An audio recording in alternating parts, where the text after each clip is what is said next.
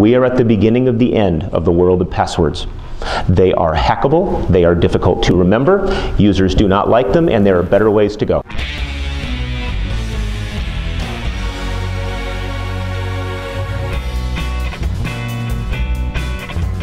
I am a weekend auto racer. When things go a little sideways with your race car and you slide off the track into the grass, some magical force begins accelerating your car.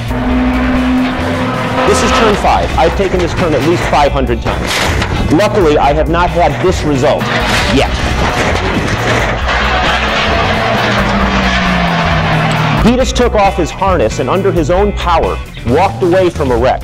I don't think anyone is going to anticipate that a car is going to turn into a bird at 154 miles an hour. But when it did happen, it was mitigated because there were important safety systems involved.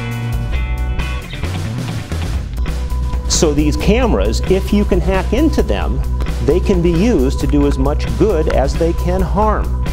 So what they've done is they've taken over tens of thousands of them.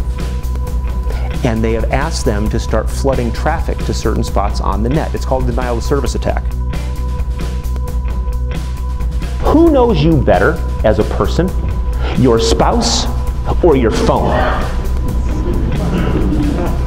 The fact you even have to think about that for a second says a lot about the data in this device, doesn't it?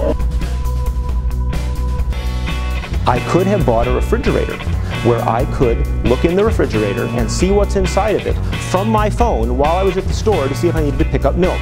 That exists. Samsung has it.